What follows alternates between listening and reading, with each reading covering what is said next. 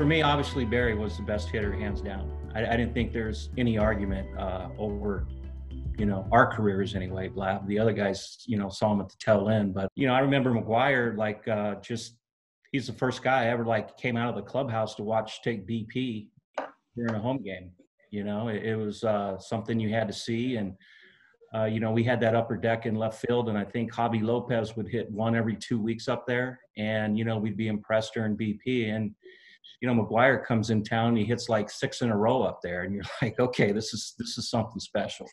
Yeah. And, a little intimidating, obviously, when he goes in there. And, like I said, if you don't give up a home run, you pitched him really good. These guys all still had holes. So, we're still out there trying to exploit those weaknesses they had. And it's just they made you pay much more than a lot of the other guys when you made a mistake.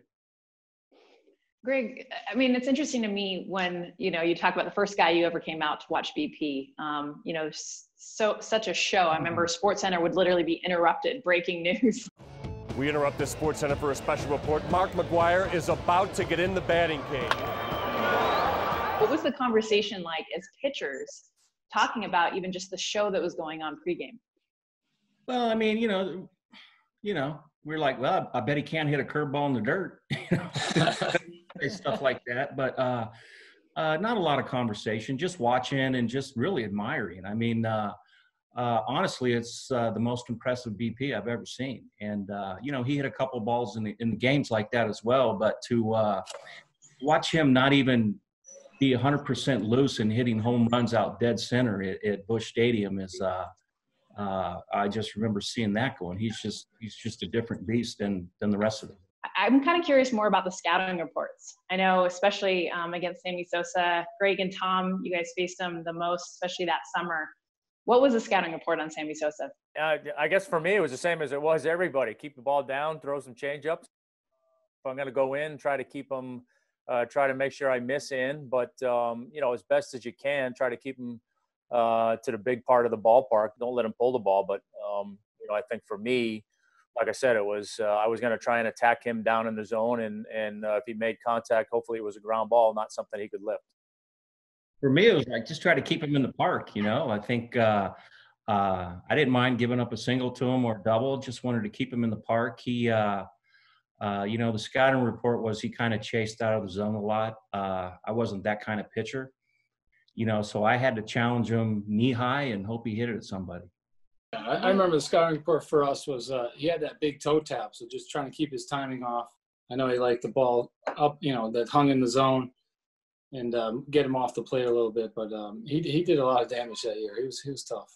Steve, you faced Mark McGwire the most, obviously being in the division with him. What was it like pitching against him? I always say it was tough, especially that year. The thing I didn't have, which was probably his biggest, weakest link, was a chase slider. So I had to find other ways to try to get him out. And his discipline that year was by far better than he had ever had prior as well. So he wasn't chasing much up in the zone or down in the dirt. And he just had the whole zone narrowed down to where he wanted the ball. And he just didn't miss that year. Yeah, and I know for me you'll find this shocking, but yeah, I tried to stay away. I tried to stay him probably more than anybody. Really, the main focus was stay down. He was so good at hitting the ball that was, thigh high and elevated. So again, you're just trying to stay out of that middle of the plate area, but particularly up in the zone a little bit. And again, there's not a lot of guys. I think any one of us would say, we're afraid when this guy gets in the batter's box. But trust me, he was one of the few guys that you're thinking, please don't hit a line drive back at me. Hit it out of the ballpark, hit it the other way. Just don't hit it back at me because the ball came off his bat different. So I think that was just the key. You tried to stay down as much as you could, not let him elevate. Try to keep him the big part of the ballpark, but that didn't really matter much for him either.